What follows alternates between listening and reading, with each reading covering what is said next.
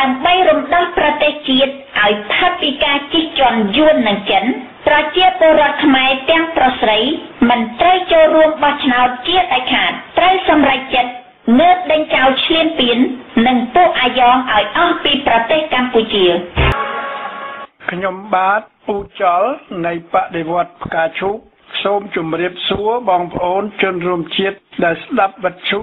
ដិវត្តផ្កាឈូកទាំងក្នុងស្រុកទាំងក្រៅស្រុកជាការតាមដានព្រឹត្តិការណ៍ជាតិនិងអន្តរជាតិដែលតាក់ទងស្ថានភាពកម្ពុជាទី1នៅអន្តរជាតិនៅវេណេស៊ុយឡាការបោះឆ្នោតរើសប្រធានាធិបតីមុនចប់អាណត្តិលោកម៉ាត់ដេរ៉ូបានជាប់ឆ្នោតធ្វើជាប្រធានាធិបតីជាលើកទី2គណៈបកប្រឆាំងបានប្រកាសថាមិនទទួលស្គាល់លទ្ធផលនេះទេសហរដ្ឋអាមេរិកបានប្រកាសថានឹងពុំទទួលស្គាល់លទ្ធផលនៃការបោះឆ្នោតនេះទេគឺដោយសារវិបត្តិនយោបាយរ៉ាំរ៉ៃនេះហើយដែលនាំឲ្យប្រទេសវេណេស៊ុយឡាកំពុងធ្លាក់ក្នុងវិបត្តិសេដ្ឋកិច្ចយ៉ាងធ្ងន់ធ្ងរបកប្រឆាំងបានថ្លែងថាការបោះឆ្នោតនេះគឺជាការឆបោកតួលេខអ្នកចូលរួមមាន 46.1% នៃអ្នកចុះឈ្មោះបោះឆ្នោតហើយក្នុងតួលេខនេះអ្នកបោះឆ្នោតលើលោកម៉ាត់ឌូរ៉ូមានចំនួន 67.7% រីឯបេក្ខជនប្រឆាំងគឺលោកហង្រីហ្វាល់កុនទទួលបានសម្លេង 21.2% ដែលប្រកាសថានឹងពុំទទួលស្គាល់លទ្ធផលនេះទេប្រទេស14នៅក្នុងក្រុមលីម៉ាបានកោះហៅទូតពីប្រទេសវេណេស៊ុយឡាមកសួរយោបល់នៅសាធារណរដ្ឋប្រជាធិបតេយ្យកុងហ្គោរដ្ឋធានីកិនសាសាបានផ្ដើមចាក់ថ្នាំការពាររោគអេបូឡាផ្ដល់ឲ្យដោយអង្គការសុខភាពពិភពលោកចាប់តាំងពីថ្ងៃច័ន្ទទី21ឧសភា2018មកនៅសហរដ្ឋអាមេរិកលោក Mike Pompeo រដ្ឋលេខាធិការក្រសួងការបរទេសសហរដ្ឋអាមេរិកបានប្រកាសដាក់លក្ខខណ្ឌធ្ងន់ធ្ងរបន្ថែម12ទៀតដើម្បីធ្វើឲ្យមានកិច្ចព្រមព្រៀងថ្មីពីបរមាណុនៅប្រទេសអ៊ីរ៉ង់ហើយសហរដ្ឋអាមេរិកបានប្រមានសហគ្រាសនៅអឺរ៉ុបថាបើគេរកស៊ីជាមួយអ៊ីរ៉ង់ក្នុងវិស័យហាមឃាត់នោះគេនឹងត្រូវទទួលខុសត្រូវពីអំពើរបស់គេនៅថ្ងៃ19ឧសភា2018ពិធីរៀបអាពាហ៍ពិពាហ៍នៃព្រះអង្គម្ចាស់ Harry និង Meghan Markle បានប្រព្រឹត្តទៅយ៉ាងអធិកអធមនៅទីក្រុង Londres សូមរំលឹកថាព្រះអង្គម្ចាស់ Harry គឺជាចៅរបស់មហាក្សត្រី Elizabeth ទី2ហើយគឺជាបុត្រាពៅរបស់ព្រះអង្គម្ចាស់ Charlesក្នុងរឿងសហរដ្ឋអាមេរិកនិងកម្ពុជាសភាកុងក្រេសបានធ្វើច្បាប់លេខ HR 5754តាក់តែងដោយសភាកុងក្រេសដែលមានតំណាងពីបកទាំងពីរគឺបកសាធារណរដ្ឋនិងបកប្រជាធិបតេយ្យច្បាប់នេះនឹងចូលជាធរមានពេលដែលសេដ្ឋវិមាន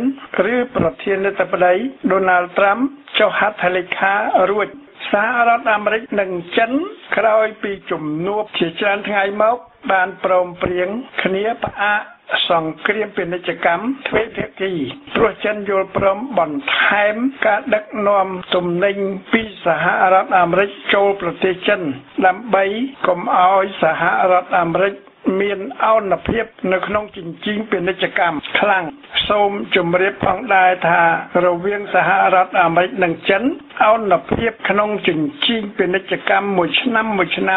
មានប្រហែលជាង$300 កោដដែលជាការខាតបង់នៃសហរដ្ឋអាមេរិកហើយគឺជាការចំណេញនៃប្រទេសចិនដែលនាំឲ្យសហរដ្ឋអាមេរិកនៃលោក Donald Trump សម្រេចបង្កើតពន្ធលើដែកថែបដែលសហរដ្ឋអាមេរិកនាំពីប្រទេសចិនចូលសហរដ្ឋអាមេរិក នៅកម្ពុជាបកតូចខឹងបុគ្គលខ្មែរឬបកនានាដែលបានអំពាវនាវឲ្យប្រជាជាតិខ្មែរធ្វើពហិការមិនចូលបោះឆ្នោតរាជសភាតំណាងរាស្ត្រនៅថ្ងៃ29កក្កដា2018មុំសំណង់ដូថ្លែងឲ្យកោជបប្តឹងទៅក្រសួងមហាផ្ទៃឲ្យចាត់ការលើអ្នកដែលអំពាវនាវបែបនេះដូចជាសំរងស៊ីលាក់ក្រសួងមហាផ្ទៃគម្រាមប្តឹងដកហូតទ្រព្យសម្បត្តិពីជនណាដែលអំពាវនាវឲ្យប្រជាជាតិខ្មែរធ្វើពហិការមិនទៅបោះឆ្នោតរបបអាចក្នុងឈ្នៀងគឺវាអាចរកលុយបានតាមគ្រប់មធ្យោបាយតាមមធ្យោបាយពុករលួយតាមមធ្យោបាយច្បាមយកដីធ្លីជាតិដីធ្លីប្រជាជាតិមធ្យោបាយប្តឹងបរិហាពីបុគ្គលដូចហ៊ុនសែននិងហេងសំរិនប្តឹងថាសំរងស៊ីបរិហាគេទាសំណងជាជំងឺចិត្តរាប់រយលានរៀលហើយថ្មីនេះក្រសួងមហាផ្ទៃខ្លាយជាដើមបណ្ដឹងគ្រប់បែបយ៉ាងដើម្បីបំផ្លាញសម្លាប់សិទ្ធិសេរីភាពនយោបាយនៅកម្ពុជាបំរើអាខ្វាក់ហ៊ុនសែនបកប្រជាជនរបស់គេមកដល់ថ្ងៃ20ឧសភា2018មានបកចំនួន15ហើយដែលបានបំពេញបែបបទគ្រប់គ្រាន់សម្រាប់ចូលរួមបោះឆ្នោតនៅសល់បក5ទៀតដែលពុំទាន់បានបំពេញបែបបទគ្រប់គ្រាន់ដើម្បីស្របច្បាប់ថ្ងៃ20ឧសភាគឺជាថ្ងៃទិវាចងចាំឬទិវាចងកំហឹងជាលើកទី1ហើយដែលរដ្ឋអំណាចអាខ្វាក់ហ៊ុនសែនតម្រូវឲ្យចាត់ទុកថ្ងៃនេះជាថ្ងៃឈប់សម្រាកនៅសហរដ្ឋអាមេរិកនិងនៅអឺរ៉ុបដូចជាប្រទេសបារាំងប្រជាជាតិជាមិត្តភ័ក្តិជាគ្រួសារនៃជនរងគ្រោះបានយកថ្ងៃ17មេសាជាថ្ងៃចងចាំរំលឹកវិញ្ញាណក្ខន្ធនៃជនរងគ្រោះក្នុងរបបប្រល័យពូជសាសន៍ខ្មែរក្រហមប៉ុលពតដូចជានៅប្រទេសបារាំងប្រជាជាតិខ្មែរជាញាតិមិត្តគ្រួសារនាំគ្នាប្រារព្ធធ្វើបុណ្យជារៀងរាល់ឆ្នាំចាប់ពីឆ្នាំ1994មកនៅវត្តវាំងសែនក្រោមការដឹកនាំនៃសមាគមពោជវិមានជនរងគ្រោះក្នុងរបបខ្មែរក្រហមប៉ុលពតឆ្នាំនេះគឺជាឆ្នាំខួបរំលឹកវិញ្ញាណក្ខន្ធលើកទី43ហើយគេបានប្រារព្ធធ្វើនៅក្នុងខែមេសាថ្ងៃ22ព្រោះខែមេសាគឺជាខែដែលប្រជាជាតិខ្មែរជាទូទៅនឹកឃើញពីមហាទុក្ខវេទនាដែលរបបខ្មែរក្រហមដេញប្រជាជាតិខ្មែរឲ្យចេញពីក្រុងគ្រប់ទិសទីមានក្រុងភ្នំពេញជាដើមហ៊ុនសែនវាប្រកាសថាគឺវាដែលបានរំដោះប្រជាជាតិខ្មែរពីរបបខ្មែរក្រហមប៉ុលពតតែប្រជាជាតិខ្មែរបច្ចុប្បន្នកំពុងចាត់ទុកថាគឺហ៊ុនសែននិងរបបវាសប្តាហ៍ដែលคล้ายជារបបហ៊ុនសែនប៉ុលពតទី2ហើយវាថ្លែងថាគេត្រូវតែរក្សាឲ្យបានសន្តិភាពជាដាច់ខាតទោះជាក្នុងតម្លៃណាក៏ដោយប្រជាជាតិខ្មែរខ្លះគេថ្លែងថាអ្នកនយោបាយគួរឈប់យកមហាទុក្ខវេទនានៃប្រជាជាតិខ្មែរធ្វើជាលបែងនយោបាយសម្រាប់ក្តោបក្តាប់អំណាចរបស់ខ្លួនទៀតទៅហ៊ុនសែនវាថ្លែងថា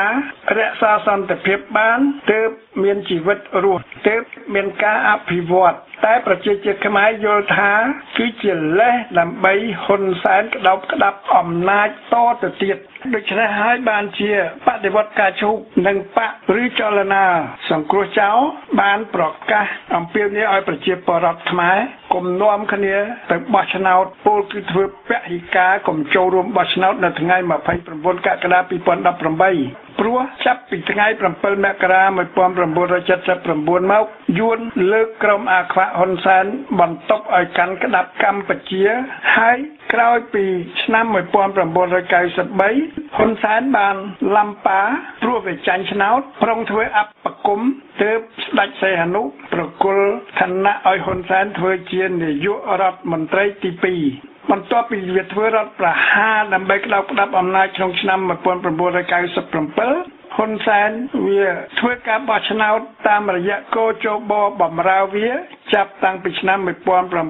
1998រហូតដល់ឆ្នាំ2008 2013គឺវាបានបន្លំឆ្នោតរហូតតាមរយៈកោជបហើយគ្រប់គ្រងប្រទេសជារហូតមកដល់ឆ្នាំ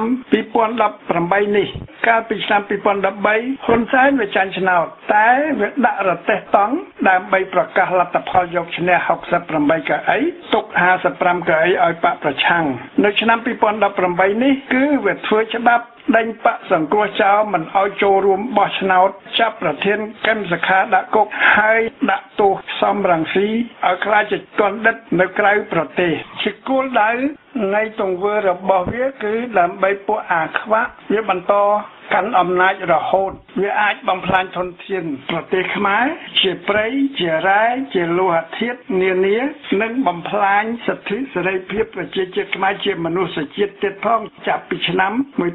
1998មកក្នុងរឿងបំផ្លាញព្រៃឈើហ៊ុនសែនវាចំអកថាអឺរ៉ុបបំផ្លាញព្រៃឈើច្រើនជាងនៅកម្ពុជាឆ្ងាយណាស់តែអឺរ៉ុបបែរជាមកផ្ដល់មេរៀនឲ្យកម្ពុជាទៅវិញបច្ចុប្បន្នការបំផ្លាញព្រៃឈើគឺជាបាតុភូតជាសេះលែងដៃគ្មានសង្គមស៊ីវិលបកនយោបាយណាហ៊ានតវ៉ាប្រឆាំងរិះគន់របបអាខ្វាក់ហ៊ុនសែនទេព្រោះគេខ្លាចអាខ្វាក់ហ៊ុនសែនចោទប្រកាន់គេថាធ្វើបដិវត្តពណ៌បើស្ដាប់អាខ្វាក់ហ៊ុនសែននាំឲ្យយើងជាប្រជាជាតិខ្មែររឹតតែស្គាល់ពីកម្រិតទាបនៃចំណេះដឹងនៃអាខ្វាក់ហ៊ុនសែនហើយនឹងចារិតផ្ដាច់ការព្រៃផ្សៃនៃរបបវានឹងចារិតតួខ្លួនវាជាអតីតកម្មាភិបាលខ្មែរក្រហមដូច្នេះហើយបានជាបដិវត្តការឈូអំពីវនេះកុំឲ្យប្រជាជាតិខ្មែរទៅចូលរួមបោះឆ្នោតចាប់ពីឆ្នាំ2011មកម្លេះនៅឆ្នាំ2018នេះអន្តរជាតិនិងបកសង្គ្រោះចោលគេទើបតែនឹងចាប់ផ្ដើមផ្ដន់ទាដាក់ទណ្ឌកម្មលើទង្វើនៃរបបអាខ្វាក់ហ៊ុនសែនព្រោះកម្ពុជាពុំអាចរស់នៅដូចសត្វដេរិឆានក្រោមរបបអាខ្វាក់ហ៊ុនសែនបែបនេះបានទៀតទេឬមួយកម្ពុជាคล้ายជាទ្រង់ជ្រូកដូចក្នុងរបបប៉ុលពតឬមួយប្រជាជាតិខ្មែររស់នៅក្នុងព្រៃដែលសម្បូរដោយសត្វសាហាវរងចាំពេលវាឃ្លានវាងើបខំស៊ីប្រជាជាតិខ្មែរដែលវាទុកថាជាសត្វស៊ីស្មៅលាក់ព្រោះបកអាខ្វាក់និងបករណបតូចតាចអែបអបដើម្បីស៊ីប៉ែក្បត់សិទ្ធិសេរីភាពនៃប្រជាជាតិខ្មែរក្បត់ឯករាជ្យបូរណភាពទឹកដីនៃកម្ពុជាត្រូវតែក្លាយជាប្រទេសឯករាជ្យមានបូរណភាពទឹកដីហើយប្រជាជាតិខ្មែរត្រូវតែក្លាយជាពលរដ្ឋនិងជាមនុស្សជាតិដូចនៅប្រទេសសេរីនានានេះហើយជាគោលដៅនៃប្រជាជាតិខ្មែរដែលត្រូវតែងើបរើបំរាស់តស៊ូជាពិសេសយុវជនទាំងអ្នកនយោបាយក្នុងស្រុកក្រៅស្រុកទាំងអ្នករដ្ឋការទាំងអាជីវករកសិករលក្ខកម្ពុជាត្រូវរស់ក្នុងរដ្ឋឯករាជ្យនីតិរដ្ឋសេរីពហុបកប្រជាជាតិខ្មែរត្រូវរស់ក្នុងសិទ្ធិសេរីភាពមានលទ្ធិប្រជាធិបតេយ្យគេត្រូវតែតស៊ូរំដោះខ្លួននិងរំដោះប្រទេសជាដាច់ខាតជាមួយបដិវត្តការឈូកព្រោះប្រជាជាតិខ្មែរដូចជាមនុស្សជាតិនៃប្រទេសដទៃទៀតដែរបច្ចុប្បន្ននេះអន្តរជាតិគេងើបគាំទ្រប្រជាជាតិខ្មែរពីគ្រប់ទិសទីគឺពីអង្គការសហប្រជាជាតិជាពិសេសនៅក្នុងសេចក្តីប្រកាសរួមនៃប្រទេស45ក្នុងក្រុមប្រឹក្សាសិទ្ធិមនុស្សនៅទីក្រុងហ្សឺណែវនិងសេចក្តីសម្រេចចិត្តពីសហរដ្ឋអាមេរិកពីអឺរ៉ុបអ្វីជាគោលដៅពិតប្រាកដនៃការតស៊ូរបស់ប្រជាជាតិខ្មែរទី1គឺរំដោះកម្ពុជាឲ្យបានតាមគ្រប់មធ្យោបាយព្រោះគឺជាសិទ្ធិនៃប្រជាជាតិខ្មែរទី2រំដោះប្រជាជាតិខ្មែរឲ្យក្លាយជាពលរដ្ឋក្នុងរបបនីតិរដ្ឋមានសេរីភាពស្របតាមកិច្ចព្រមព្រៀងប៉ារី$231991តើសម្ពាធនិងជំនួយអន្តរជាតិអាចជួយកម្ពុជាបានត្រឹមកម្រិតណាទី1ដូចជាអង្គការសហប្រជាជាតិដែលជាអ្នកបានផ្ដួចផ្ដើមតាក់តែងឲ្យមានកិច្ចព្រមព្រៀងប៉ារី$231991ជាដើមទី2អន្តរជាតិសេរីមានសហរដ្ឋអាមេរិកអឺរ៉ុបដែលគេចង់ឃើញកម្ពុជាមានសន្តិភាពហើយប្រជាជាតិខ្មែរមានសេរីភាពក្រោយពីប្រជាជាតិនេះបានស្លាប់ជាង3លាននាក់នៅក្នុងរបបប៉ុលពតមកអ្វីជាឧបសគ្គឬជាសត្រូវនៃការតស៊ូរបស់ប្រជាជាតិខ្មែរទី1ចក្រពត្តិសេដ្ឋកិច្ចចិននិងរបបអាណានិគមនិយមយួនថ្មីទី2វត្តមាននៃបកប្រជាជនយួនគឺរបបអាខ្វាក់ហ៊ុនសែនប៉ុលពតទី2ដែលមានហ៊ុនសែនជាអតីតកម្មាភិបាលខ្មែរក្រហមសម័យប៉ុលពត ទី3វត្តមាននៃក្រមត្រពងសុំក្រលំក្បត់ជាតិជាបកនយោបាយតូចតាចនានាជាជនសក្តិភូមិនិយមរាជានិយមជាបកពួកម៉ាហ្វយ៉ាមូលធននិយមក្នុងរបបប្រៃផ្សាយពុករលួយដោយសត្វខ្លាសត្វតោក្រពើឆ្លាមលាក់នៅក្នុងសង្គមខ្មែរទី1រំដោះកម្ពុជាគឺរំដោះពីយួនអាណានិគមហាណូយព្រោះគឺជាសិទ្ធិនៃប្រជាជាតិខ្មែរដែលកម្ពុជាបានទទួលឯករាជ្យរួចមកហើយកាលពីថ្ងៃ9វិច្ឆិកា1953ដូច្នេះប្រជាជាតិខ្មែរអាចប្រើគ្រប់មធ្យោបាយទោះជាហិង្សាទោះជាអហិង្សាក៏ដោយធ្វើជាឧទាមក្រុងជាឧទាមព្រៃជាកងទ័ពព្រៃកងទ័ពស្រុកព្រោះប្រជាជាតិខ្មែរមានគោលដៅដែលមានចែងនៅក្នុងកិច្ចព្រមព្រៀងប៉ារីស$23 1991ពលគឺកុំឲ្យមានអាណានិគមយួនឬអាយ៉ងយួនហ៊ុនសែនផ្ដាច់ការប៉ុលពតទី2នៅកម្ពុជាម្ដងទៀតដើម្បីកម្ពុជាមានសុខសន្តិភាពដើម្បីបម្រើប្រទេសនិងប្រជាជាតិកម្ពុជាតែសប្តាហ៍ថ្ងៃអាខ្វាក់ហ៊ុនសែនវាបម្រើអាណានិគមយួនបម្រើចក្រពត្តិសេដ្ឋកិច្ចចិនហើយបំផ្លាញប្រយោជន៍កម្ពុជានិងប្រយោជន៍ប្រជាជាតិខ្មែរគឺគេត្រូវរើបម្រាស់ធ្វើក្នុងក្របខ័ណ្ឌបដិវត្តការឈូកដែលគោរពតាមច្បាប់អន្តរជាតិត្រូវទាមទារយកឯករាជ្យដោយត្រូវតែបំផ្លាញទ័ពឈ្លានពានឬទ័ពផ្ដាច់ការបម្រើបរទេសឲ្យខ្ទេចខ្ទីឲ្យឃ្លាតចេញពីកម្ពុជាទី2រំដោះប្រជាជាតិខ្មែរគឺរំដោះប្រជាជាតិខ្មែរឲ្យក្លាយជាប្រជាជាតិមានសេរីសិទ្ធិនិងលទ្ធិប្រជាធិបតេយ្យគឺបង្កើតនីតិរដ្ឋគឺត្រូវសួរយោបល់ប្រជាជាតិខ្មែរក្នុងប្រជាមតិឬរដ្ឋធម្មនុញ្ញជាដើមរួចទើបគេកសាងស្ថាប័នឯករាជ្យនានាដោយយកឆន្ទៈប្រជាជាតិខ្មែរធ្វើជាយន្តការគ្រឹះគោរពសិទ្ធិសេរីភាពនៃមនុស្សជាតិស្របតាមធម្មនុញ្ញអង្គការសហប្រជាជាតិនិងស្របតាមសេចក្តីថ្លែងការណ៍ជាសកលនៃសិទ្ធិមនុស្សឆ្នាំ1948ពលគឺត្រូវតែមានវត្តមានកោជបឯករាជ្យមានច្បាប់បោះឆ្នោតត្រឹមត្រូវយុត្តិធម៌គោរពសិទ្ធិសេរីភាពនិងយន្តការនៃលទ្ធិប្រជាធិបតេយ្យនីតិរដ្ឋពិតការបោះឆ្នោតឆ្នាំ1998 2003 2008 2013បានទទួលលទ្ធផលបន្លំដោយកោជបត្រពងឬអាយ៉ងហ៊ុនសែនការបោះឆ្នោត2018រឹតតែមិនត្រឹមត្រូវទៀតព្រោះអាខ្វាក់វាខ្លាចចាញ់វាក៏រំលាយបកប្រឆាំងពីឆាកនយោបាយចាប់ប្រធានកម្មសខាដាក់គុកដើម្បីវាធ្វើការបោះឆ្នោតคล้ายអាចបន្តអំណាចផ្ដាច់ការរបស់វាទៀតការតស៊ូនៃបដិវត្តការឈូកគឺស្របតាមកិច្ចព្រមព្រៀងប៉ារីស$23 1991ដែលមាន2ចំណុចទី1ទាមទារបូរណភាពទឹកដីកម្ពុជាពីយួនទី2ធ្វើឲ្យប្រជាជាតិខ្មែរមានសិទ្ធិសេរីភាពអាចអនុវត្តលទ្ធិប្រជាធិបតេយ្យព្រោះគឺជាកិច្ចព្រមព្រៀងដើម្បីឲ្យចតុភាគីអនុវត្តតែក្រុមអាខ្វាក់ហ៊ុនសែនយួនចិនវាក្តោបក្តាប់យករាជានិយមទី2សីហនុសីហមុនីធ្វើជាសម្បកក្រៅដើម្បីបម្រើប្រយោជន៍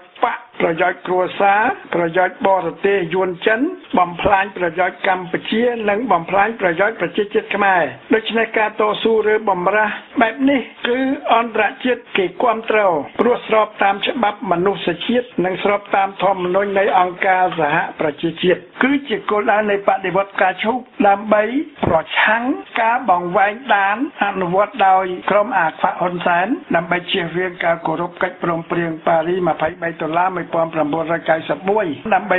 បម្រើប្រយោជន៍បុគ្គលប្រយោជន៍បកប្រយោជន៍ចវាយនីយួនចិនបដិវត្តការឈូកមានគោលដៅទាំងពីរនេះដើម្បីអនុវត្តក្នុងយុទ្ធនាការធ្វើជាមួយប្រជាជាតិធ្វើដោយប្រជាជាតិដើម្បីបម្រើប្រជាជាតិជានិច្ចនិរន្តរ៍ក្នុងបច្ចុប្បន្នកាលនិងទៅអនាគតកាលដោយយកមេរៀនពីអតីតកាលធ្វើជាមូលដ្ឋានគ្រប់វិស័យសម្រាប់បង្ហាញផ្លូវដើរទៅមុខដូច្នេះតើមហាពហិការនៅថ្ងៃ29កក្កដា2018មានន័យអ្វីខ្លះទី1អាខ្វាក់វាមុខជានឹងឈ្នះដូចម៉ាត់ឌីរ៉ូនៅប្រទេសវេណេស៊ុយឡាពលគឺអ្នកចូលរួមបោះឆ្នោតទាំងអស់ មាន41.6% នៃអ្នកចុះឈ្មោះបោះឆ្នោតហើយមានតួលេខ 67.7% ជាអ្នកគាំទ្រម៉ាត់ឌូរ៉ូរីឯបកប្រឆាំងបានទទួល 21.2% តែគឺដើម្បីប្រជាជាតិខ្មែរប្រាប់អាខ្វាក់ថាប្រជាជាតិខ្មែរប្រឆាំងការដែលវាបានប្រគល់ដីព្រំប្រទល់និងកោះត្រល់លាក់ទៅឲ្យយួនព្រោះវាមិនបានលុបសន្ធិសញ្ញាទ្វេភាគីចោលចេញទេហើយប្រជាជាតិខ្មែរត្រូវប្រាប់វាថាគេមិនពេញចិត្តនឹងទង្វើរបស់វាគ្រប់បែបយ៉ាងដែលធ្វើឲ្យប្រជាជាតិខ្មែរបច្ចុប្បន្នរស់វេទនាធ្វើចំណាក់ស្រុកតែពួកវាទាំងអ្នកនាំពាក្យទាំងមន្ត្រីធំនៅក្នុងរបបអាខ្វាក់ហ៊ុនសែនវាចោទសហរដ្ឋអាមេរិកអឺរ៉ុប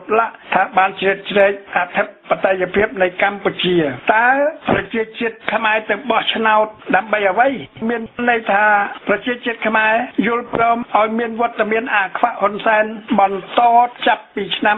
2018ទៀតឬ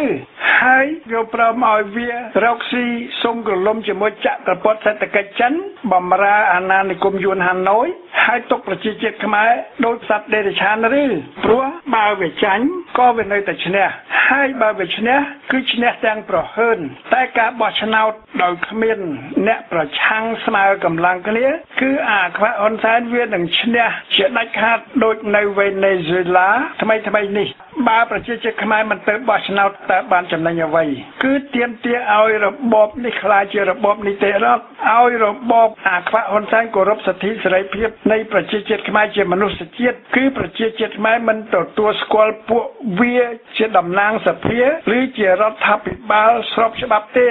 យើងទាមទារឲ្យវាគោរពមូលដ្ឋានជាគោលការណ៍នៃប្រជាជាតិខ្មែរជាមនុស្សជាតិនិងគោរពតាមឆន្ទៈអន្តរជាតិបើរាប់ពីថ្ងៃ17មេសាឆ្នាំ75មកបើប្រជាជាតិខ្មែរទុកឲ្យវាគ្រប់គ្រងប្រទេសកម្ពុជាទៀតគឺយូរណាស់គឺជិតកន្លះសតវត្សមកហើយដែលពួកវាក្រុមគ្រួសារវាคล้ายជាអ្នកមានមហាសាលគ្រប់គ្នាយន្តការនៃលទ្ធិប្រជាធិបតេយ្យគឺគេអាចបដូរអ្នកដឹកនាំតាមការបោះឆ្នោតសេរីយុត្តិធម៌គឺអាចបដូរនៅគ្រប់សម័យបោះឆ្នោតហេតុយ៉ាងនេះហើយទើបបដិវត្តការឈប់សម្រាប់បង្កើតក្រុមប្រឹក្សាជាតិអន្តរកាលពេលបច្ចុប្បន្នក្រុមប្រឹក្សាជាតិអន្តរកាលពុំទាន់មានសមាជិកភាពនិងលទ្ធភាពគ្រប់គ្រាន់នៅឡើយទេគឺយើងសម្របសម្រួលទៅតាមការវិវត្តនៃស្ថានភាពជាតិនិងអន្តរជាតិរងចាំបង្រួមកម្លាំងប្រជាជាតិខ្មែរគ្រប់មជ្ឈដ្ឋានគ្រប់វិស័យដើម្បីតាក់តែងគោលដៅនិងយុទ្ធវិធីរំដោះឬកម្លាំងតស៊ូនៅក្រៅប្រទេសនៅក្នុងប្រទេសគិតពិចារណាជ្រៅជ្រះពិភាក្សាលើផ្លូវដែលត្រូវប្រើលើមធ្យោបាយនិងរើសយកឧបករណ៍ក្រៅស្រុកក្នុងស្រុករួមសហការជាមួយអន្តរជាតិធ្វើជាមួយប្រជាជាតិធ្វើដោយប្រជាជាតិដើម្បីបម្រើប្រជាជាតិទាំងបច្ចុប្បន្នទាំងទៅអនាគតទុកប្រជាជាតិខ្មែរជាមនុស្សជាតិពុំមែនទុកគេជាសត្វដេរឆានដូចនៅក្នុងរបបកុម្មុយនីសខ្មែរក្រហមប៉ុលពតនិងរបបកុម្មុយនីសហ៊ុនសែនសុំក្រឡុំជាមួយរាជានិយមខ្មែរស៊ីប៉ែទាំងពីរលើកមកហើយនេះទេគឺក្រុមប្រឹក្សាជាតិអន្តរកាលនេះហើយដែលនឹងដឹកនាំនយោបាយនៃរដ្ឋាភិបាលដែលប្រជាជាតិខ្មែរនឹងទទួលយកដើម្បីអនុវត្តការរំដោះប្រជាជាតិបន្តិចម្ដងក្នុងអហិង្សាអាចធ្វើបានដើម្បីកុំឲ្យមានមហន្តរាយខ្លាំងដូច្នេះវត្តមាននៃក្រុមប្រឹក្សាជាតិជាក្រសួងអន្តរកាលសំខាន់នានាគឺជាការចាំបាច់ដើម្បីរំដោះមាតុភូមិនិងរំដោះប្រជាជាតិខ្មែរដូចជាវត្តមានតបរំដោះដែលមានគោលដៅសុំឲ្យអាណានិគមបរទេសដកខ្លួនចេញពីកម្ពុជាឬក៏ធ្វើកុំឲ្យពួកវារស់បានដោយសុខនៅកម្ពុជាគឺកុំឲ្យបរទេសមកចម្រាញ់ប្រយោជន៍សេដ្ឋកិច្ចបំផ្លាញធនធានកម្ពុជាបានដូចជាវត្តមាននៃកងសន្តិសុខនៃទ័ពស៊ីវិលរំដោះតាមមូលដ្ឋានសម្រាប់ការពារប្រជាជាតិខ្មែររួមទាំងភាពចាំបាច់ជាវត្តមាននៃក្រសួងអន្តរកាលសំខាន់ដទៃទៀតដូចជាក្រសួងហេ រញ្ញវត្ថុព្រោះធ្វើស្រែនឹងទឹកធ្វើសឹកនឹងបាយក្រសួងយុត្តិធម៌ដើម្បីផ្ដល់យុត្តិធម៌ឲ្យប្រជាជាតិបណ្ដើរជាមួយការរំដោះប្រទេសនិងរំដោះប្រជាជាតិក្រសួងមហាផ្ទៃដើម្បីរៀបចំរចនាសម្ព័ន្ធនីតិរដ្ឋបណ្ដើរក្នុងយុត្តិធម៌ក្រសួងអប់រំការងារដើម្បីផ្ដល់ការសិក្សានិងអប់រំការងារឲ្យយុវជននិងកុមារាកុមារីកុំឲ្យគេខាតពេលក្រសួងពាណិជ្ជកម្មដើម្បីជួយជាមូលនិធិឬស្បៀងរំដោះជាតិក្រសួងទេសចរកសិកម្មឧស្សាហកម្មគឺជាបាយជាទឹកជាមូលនិធិជួយជ្រោមជ្រែងការរំដោះកម្ពុជាផងនិងផ្ដល់ឱកាសឲ្យប្រជាជាតិខ្មែររស់ផងតែសម្ពាធអន្តរជាតិមានទម្ងន់ប៉ុណ្ណាដូចជាអង្គការសហប្រជាជាតិតុលាការព្រហ្មទណ្ឌអន្តរជាតិតុលាការយុត្តិធម៌អន្តរជាតិក្រុមប្រឹក្សាសិទ្ធិមនុស្សនៅហ្សឺណែវក្រុមប្រឹក្សាសន្តិសុខហ៊ុនសែនថ្លែងថាអង្គការសហប្រជាជាតិត្រូវការកម្ពុជាគឺត្រូវការកម្លាំងមួកខៀវពីកម្ពុជាដូច្នេះអង្គការសហប្រជាជាតិពុំហ៊ានព្យួរអាសនៈកម្ពុជានៅទីស្នាក់ការអង្គការសហប្រជាជាតិនាក្រុងញូវយ៉កទេដូច្នេះចំពោះបដិវត្តការឈូកអន្តរជាតិគឺជាត្រីវិស័យដឹកនាំដំណើរនៃបដិវត្តជាការរំដោះកម្ពុជានិងប្រជាជាតិខ្មែរឆ្ពោះទៅរកគោលដៅសម្រាប់បម្រើប្រជាជាតិខ្មែរព្រោះសម្ពាធនិងជំនួយអន្តរជាតិសេរីដែលមានសហរដ្ឋអាមេរិកជប៉ុនអូស្ត្រាលីគឺជាកម្លាំងលើកទឹកចិត្តនៃប្រជាជាតិខ្មែរនិងជាជំនួយសម្ភារៈក្នុងជីវភាពប្រជាជាតិខ្មែរក្នុងអន្តរកាលនៃការរំដោះមាតុភូមិផងដែរសូមបញ្ជាក់ថាគោលដៅនៃបដិវត្តការឈូកគឺទាមទារបូរណភាពទឹកដីកម្ពុជានិងសិទ្ធិសេរីភាពនៃប្រជាជាតិខ្មែរក៏ដូចជាអន្តរជាតិដែលគេទាមទារសូមឲ្យរបបអាខ្វាក់ហ៊ុនសែនឈប់សម្លាប់លទ្ធិប្រជាធិបតេយ្យនិងឈប់បំពានសិទ្ធិសេរីភាពនៃប្រជាជាតិខ្មែរដូច្នេះសម្ពាធនានាពីអឺរ៉ុបពីកាណាដាឡាគឺជាជំនួយអន្តរជាតិនាំឲ្យប្រជាជាតិខ្មែរមានភាពកក់ក្ដៅពិតមែនតែការរំដោះកម្ពុជានិងប្រជាជាតិខ្មែរគឺស្ថិតនៅលើឆន្ទៈដ៏មោះមុតជាការតស៊ូនៃប្រជាជាតិខ្មែរទាំងក្នុងស្រុកទាំងក្រៅស្រុកជាមុនដូច្នេះអន្តរជាតិគឺជាត្រីវិស័យនៃការតស៊ូរបស់ប្រជាជាតិខ្មែរដើម្បីប្រជាជាតិខ្មែរអាចសម្រេចគោលដៅទៅតាមសង្វាក់នៃការវិវត្តអន្តរជាតិនៅក្នុងប្រទេសសេរីអ្វីជាសត្រូវនៃការរំដោះកម្ពុជានិងប្រជាជាតិខ្មែរគឺរដ្ឋការយួនហាណូយដែលធ្លាប់តែបោកប្រាស់អន្តរជាតិធ្លាប់បោកប្រាស់សីហនុនៅក្នុងរាជាណាចក្រកម្ពុជាទី1គឺប្រជាជនយួនជាអន្តោប្រវេសន៍បច្ចុប្បន្នដែលក៏ឃ្លើនប្រហើនមិនគោរពសិទ្ធិសេរីភាពនៃប្រជាជាតិខ្មែរនៅក្នុងកម្ពុជាទេគឺកងទ័ពនិងកងឆ្លូបយួននៅកម្ពុជាដែលត្រួតពិនិត្យលើក្បាលហ៊ុនសែនព្រោះហ៊ុនសែនវាប្រកាសថាវាមានយួននៅពីលើក្បាលវាជាង100,000 នាក់គឺប្រទេសចិនដែលមានគំនិតទុច្ចរិតតាំងតែពីអតីតកាលហើយបន្តនៅក្នុងពេលបច្ចុប្បន្នកាលគឺចិនកំពុងផ្ដល់ជំនួយទ័ពបែបទុច្ចរិតលើកទឹកចិត្តអាខ្វាក់ហ៊ុនសែនចិនហត់ទឹកសម្លឹងការចិនកំពុងយកប្រទេសកម្ពុជាធ្វើជាហាងរកស៊ីដោយកាលពីក្នុងអតីតកាលដែលចិន